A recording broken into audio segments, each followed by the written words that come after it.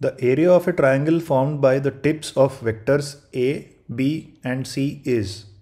Guys, this question is from engineering mathematics. Let's look at the solution. Let us consider a triangle with vertices A, B and C respectively as shown in the figure.